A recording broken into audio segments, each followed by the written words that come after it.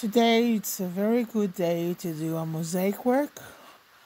I have a bit of an injury on my knees, and today also training.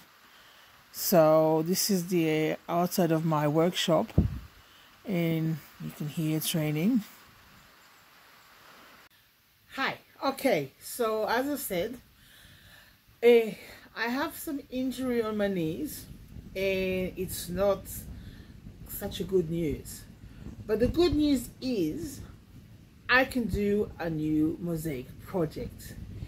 And what I'm doing is I'm doing parrots. It's Australian parrots. It's a black cockatoo.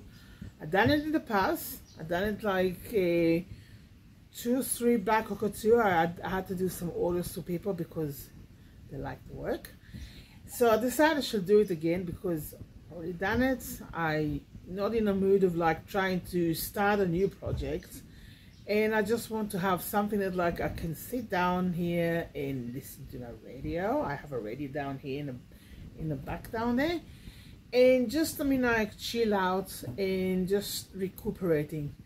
This is the project. I more than halfway through of cutting and putting all the colors together. You can see that there's the beak, and I'm gonna have like the red tail gonna go here. One of the in Australia you have a lot of different parrots, and black cockatoo is one of the big parrots that you have here. And like there's some black cockatoo that like come with red and some yellow, not orange, yellow. The thing is like with the yellow is I love this color. I love yellow, my favorite color. It's hard to get plates, so I can get a lot of red. So this project gonna be a black and red cockatoo. They also said like there is a myth about the cockatoo, black cockatoo, that if they're around, that means it's gonna be having rain. Now I don't know if you counting, if let's say there's a 5 cockatoo, if you have 5 days of rain, 5 millimeter of rain, or in 5 days it's gonna rain or whatever. I mean, like, I don't know, but every time that we have a flock of black cockatoo around here, and we're getting them, and they're beautiful. So yeah, we're usually getting like rain. Like there's funny things here. I mean, I think in a lot of places all around the world, like there's for example, also they said if there's ants walking around everywhere, that's another sign for rain. We have a bush here, like it's like really nice scented bush that every time it's raining, it's going to rain. It's all covered in flower. So that's nature telling us, I mean, like something gonna happen. Anyway, so I'm here in my workshop.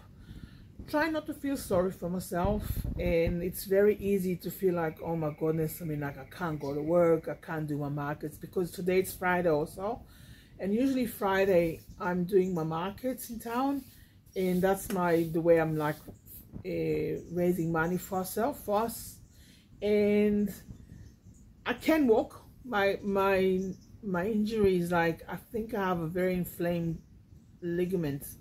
The doctors think what that it is, so I have to take some tablets, I mean like anti-inflammable tablets, which I hate, and I have to rub some anti-inflammable cream, which it smells horrible and it's yuck. I'm trying also to use like comfrey plant to put on it, but anything that the only thing is like, it's just to take it easy and to try not to put a lot of pressure on the knee. Also, I have a good brace on my leg, and I'm walking with the walking stick, and I really feel like an old lady suddenly. And I also have a big appreciation now, or understanding, and a feeling when you see sports people getting injured and when they're playing. Like in Australia, you have rugby players, and sometimes you see the awkward way that they falling down, and I can now understand the excruciating pain that they are going through, and it's not funny. And so yeah, basically I'm all set up because I don't want to move a lot, and that's another reason why I'm using the black Cockatoo, because it's only I only need basically the two colors. Although I mean, like, there is a little bit of green through the project, but I made sure that I have everything next to me, and then I can just sit down here and cut it. Like, I have the some cutting tools. I have those pliers, which is really good, and I also have this another pliers here. I mean, like, tile plier, and I have silicone, and also another very good tool I have here is the different dentistry cleaner thing. It's brilliant. A friend of mine told me that, like, she's also using it in when she's doing furniture restoration.